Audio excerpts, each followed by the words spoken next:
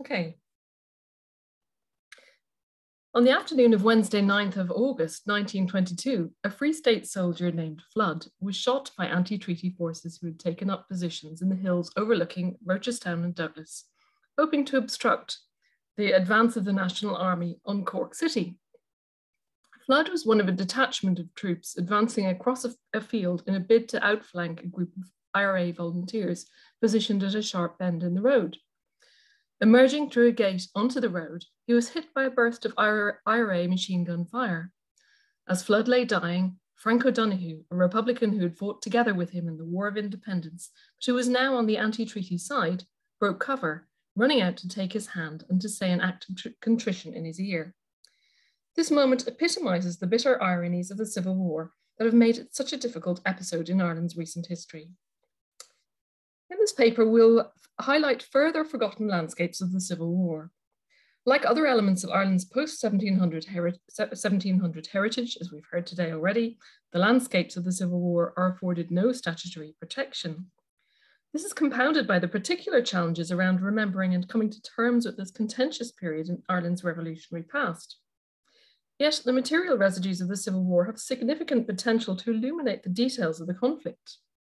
More than this, though, they speak powerfully of the texture of human emotion and experience, not only of those who fought, suffered, and died, but also of the civilians caught up in the conflict. The sharp bend in the road at which Frank O'Donoghue and his comrades were positioned has now been bypassed, but it survives as a quiet lane with modern housing on either side. The iron gate through which Flood passed is still present. Known locally as Battlefield Gate, its frame is pierced with bullet holes that stand as testament to the ferocity of the fighting that took place here. The Civil War began less than 2 months earlier in June 1922. The negotiations that followed the end of the War of Independence in 1921 led to the signing of a treaty that partitioned Ireland and required members of the new Irish government to swear an oath of allegiance to the British Crown, a situation that many IRA volunteers opposed. The Civil War began when the National Army, or pro-treaty forces, opened fire on anti-treaty Republicans occupying the four courts in Dublin. By early August 1922, National Army landings on the coasts of Cork and Kerry had put the anti-treaty IRA on the defensive in Munster. Heavy fighting saw pro-treaty forces secure Cork City on 11th of August. Eventually, the National Army's superior numbers and resources aided their final victory, but not before the bitter struggle had dragged on for almost a year. The Battlefield Gate signposts the archaeological potential of Civil War landscapes, specifically in this case, the area between Passage West and Cork City, which witnessed some of the most intensive clashes as pro-treaty forces advanced on the city. Although the docks at Passage West have been significantly reworked since the Free State landings there in the early hours of the morning on Tuesday, 8th of August, much of the historic streetscape remains intact. The buildings in this contemporary photo are little changed from those taken in the photo taken by William Hogan on the top left, who accompanied the National Army troops on their entry into Passage on that day. There's little surprise then that features such as bullet impact scars survive in the fabric of some of these buildings. On the wall of the Criterion Bar and its neighbouring buildings, just opposite what was then the Royal Victoria Dockyard, the damage caused by bullets fired by National Army troops remains visible. They were created soon after the landing as the Free State troops emerged from the docks and returned the fire of Republicans positioned on high ground above them. Other buildings tell the opposite side of the story. The houses of Somerville Terrace display the evidence for incoming Republican bullets, a reminder of the harassing fire they discharged from across the Channel in Carrigaloo on Great Island. The heaviest fighting took place in the vicinity of Rochestown on Tuesday and Wednesday, and most casualties in the battle for Cork were recorded in this area. Two eyewitness accounts, one by Dr. James Lynch, a local doctor who tended the wounded, and another by Father Michael, a priest in the Capuchin monastery at Rochestown, provide richly textured detail on the events of those days, as well as a sketch map of the engagement. Combining these with contemporary newspaper accounts, the second edition Ordnance Survey maps, and the 1911 census data, it is possible to identify many of the key sites of the battle, to assess how the opposing forces moved through the landscape, and crucially, to examine the extent to which buildings and other landscape features that appear in the accounts of the conflict have survived into the present. In the summer of 2020, we conducted an initial phase of fieldwork to assess the archaeological survival of the buildings, boundaries, and features associated with this 1922 conflict landscape. Many of these survive today and can be mapped on the ground. For example, the road bridge at Rochestown, which was blown up by anti-treaty troops on Tuesday morning, lies to one side of the modern road. The rebuilt central section remains clearly visible. Surviving buildings include Dr. Lynch's house, which served as a key National Army position and field hospital during the heaviest fighting, and which is today part of the Gary Duff Sports Centre. The labourers' cottage, from which anti-treaty forces fired on the temporary headquarters established by Generals Dalton and Ennis close to the monastery, survives, albeit much altered. The cottage of William and Mary Cronin, where 3 Republican soldiers, famously including Scottish volunteer Ian Scotty Mackenzie Kennedy, made a last stand, also appears extant, though likely much altered. The Cronin cottage and nearby Battlefield Gate were at the vortex of the heaviest fighting of all in Rochestown. One of the most important surviving features in this area are the field boundaries that the Republicans used as defensive positions and from where they laid down intensive machine gun fire. Some of the National Army men advancing over the exposed ground from the Lynch house towards these positions were First World War veterans, and that day's experience must have been traumatically reminiscent of the Western Front. Some of the injuries certainly were, as attested to by applications in the Military Service Pensions Collection.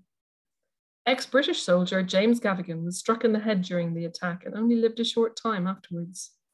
When the firing ceased, his Mullingar comrades knelt around his body and prayed for the happy repose of his soul. Fellow Free Stater James Madden's section suffered particularly heavy casualties at the hands of the machine guns. Madden from Brackernar on the Slow was killed instantly when he was hit in the forehead.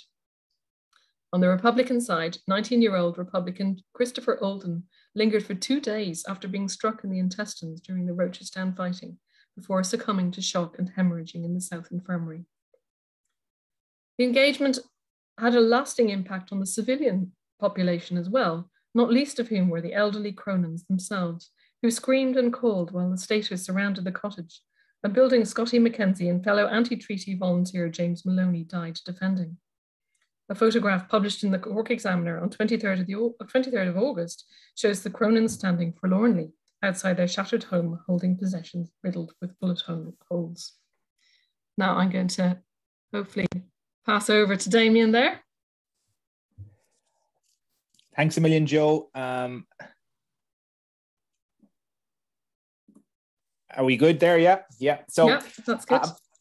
So I'm only going to be speaking for a couple of minutes, but I just wanted to take us through kind of a small bit of the process of what we were doing again, just reiterating some of what Jo was saying, but also to discuss the remarkable degree to which this battlefield, which is the largest conflict that took place in Cork during the entire revolutionary period, and we know Cork was an incredibly significant locale. It suffered the most deaths of anywhere during the revolutionary period, the degree to which it is invisible in the landscape. So Passage West, for any of you know it, is a beautiful area. It has a fantastic museum that does mention the fighting there, the Maritime Museum. It's a popular local walk. You can walk along the railway along this area. The image of the bridge that Jo was showing, when we actually first looked at that bridge, we were sitting having our lunch, looking straight at it from a park picnic bench. There is nothing, absolutely zero, relating to this engagement that would tell you it was in the area. And it seems not a massive effort to try and identify very specific locations. And indeed, this image here that you're seeing is the main revolutionary monument in Passage West, and it actually relates to the death of a member of Cork No. 1 Brigade during the War of Independence. So really significant that it's not being remembered. And we might think, you know, and maybe there's some truth to the fact that it's because it's the Civil War, but I would contend that actually, if you look at a lot of these sites, for example, say the site of the Crossbarry ambush in County Cork, there is virtually nothing there to actually show you the landscape and what survives. And so this, another map drawn by the erstwhile Sarah Neeland for the project, was our first effort to try and identify the different locations relating to the movements of the various protagonists after these seaborne landings by the National Army And I'll try this little handy laser pointer that unfortunately I wasn't able to work with Frank, but I've worked out since earlier. Here on the right is where the National Army came in for that maritime landing into the docks that Joe was talking about in Passage West, moving up through the town under fire. And you can recreate when you walk the ground, and this is so key, so vital. You have to walk the ground quite a lot, and you begin to understand the routes that people took. You begin to able to read the routes that they took based on what they're saying. And so we've been able to reconstruct the, if you like, Republican retreat out of Passage and the subsequent advance. This is the day one fighting, the subsequent advance of the National Army forces to the very heavy fighting in the Rochestown area that constitutes the day two, the key fighting for the battle for Cork. There is a day three to the fighting as well, which occurred in Douglas, in and around Douglas, which we haven't got to yet, but there are also significant remains surviving there. And it was this that caused the IRA to withdraw from Cork. So fundamentally, it is the victory in Cork for the National Army. The war then descends into a guerrilla campaign, leading 9 days later to the death of Michael Collins.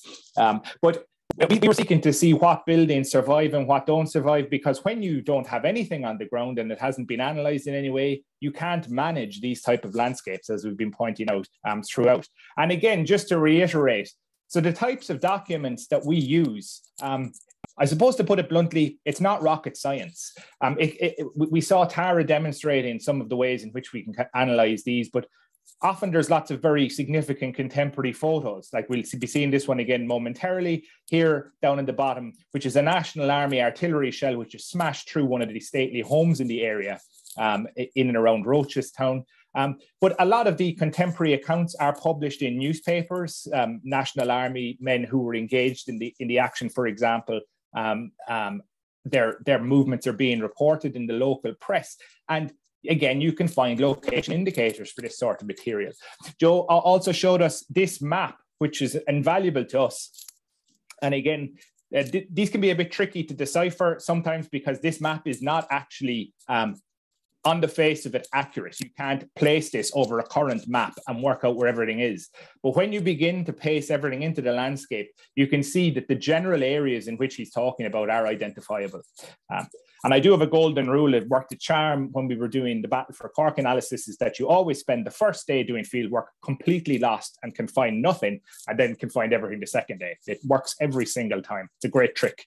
So don't ever get worried if you're out trying to find these things, you can find nothing.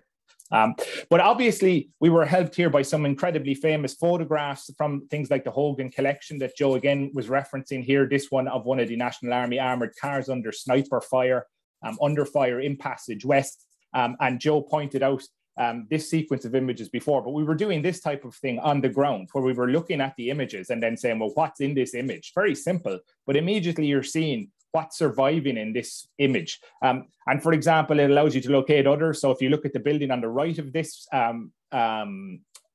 image here that's still extant, it is the same building that's at the far end of the road here. So it allows you to place this action in the landscape. This is another shot of Joe was showing us the impact scarring, but it's worth noting why we know this is National Army fire. So the accounts where, if you like, where the viewer is standing is the dockside where the National Army were coming out. And we know that the initial fire after they landed was coming from Republican troops who were on high ground above them. One of the National Army soldiers discusses the fact that there were fire coming from up an escarpment. So under cover, the National Army men are firing their bullets, and you have to imagine that there are Republicans in this vicinity, in the area up here, and these are strikes because this building is getting in the way of that target. So that allows you to identify it as National Army outgoing fire. Again, Joe was mentioning Carrigallow on Great Island, and this is the channel. So this is the docks in the foreground where the National Army landed.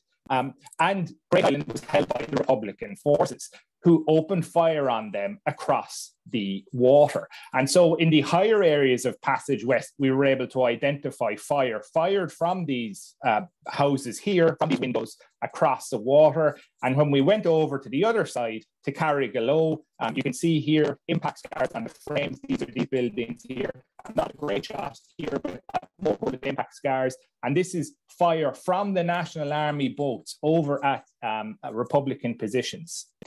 Just to return back to the map again, we did things like locate the position of the National Army artillery fire and where they were, their arc of fire, if you like. And looking specifically at buildings that were and were not, that are present in the landscape that are not there today. Just to reiterate again, Gary Upwards here is a major local amenity that sees huge numbers of people walking in it every day, and there is absolutely nothing here to say that they are in the middle of one of the most significant battlefields of the Irish Civil War. This just demonstrates for you some of the what we do. Again, we saw a bit of it earlier on. This is Old Cork, the main here, and this building up here, which was a farmhouse, in 1922 is no longer extant. It would have been subject to artillery fire coming in this area. Undoubtedly would be the remains of artillery fire here. And we know that there was artillery fire in this area, not just because of the accounts, but that old courthouse is this photograph. This is the same building here with the men, the National Army, and the owners of the house standing around where the shell pierced that structure as National Army fire came across this direction towards the Republicans.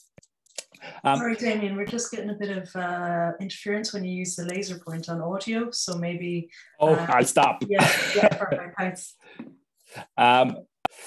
Okay, so the, and again, it's just to reiterate this point that not everything has to be about the fighting, even in these locales. We know, for example, in the building here in the top left, in the Dominicans, there was the Republican soldiers the day before the battle in and around Rochestown actually had mass in there, and that they were stationed in and around the area, and some of the dead are taken here afterwards. Also, once again, this major sports complex that Joe was talking about earlier on, everybody drives past this building, which was under unbelievable fire, but was absolutely filled with National Army soldiers.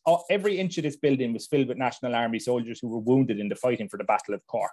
But again, I'm just going to wrap it up here. But I think if there was one thing I would like to everyone to be left with out of today, it's field boundaries.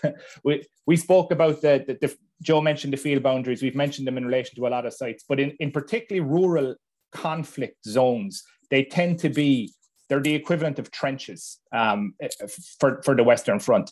And their importance in understanding what occurred at these locations and their importance in recognizing which ones are contemporary and which are not is vital if we're to manage these landscapes.